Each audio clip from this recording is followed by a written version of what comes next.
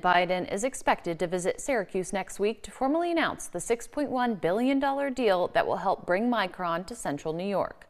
No definite date has been set, but Syracuse.com is reporting that a tentative date is Thursday, the 25th of this month. The White House would not comment on the president's plans for next week. Micron is planning to construct a $100 billion series of 4 chip-making plants near the Syracuse suburb of Clay. And earlier this week, we showed you a garage as it caught on fire while charging lithium batteries. This is the aftermath of another lithium battery fire. This is at Oakland, California. In this case, the family lost their home. Luckily, no one was hurt in the fire. Officials stress following directions when charging lithium batteries.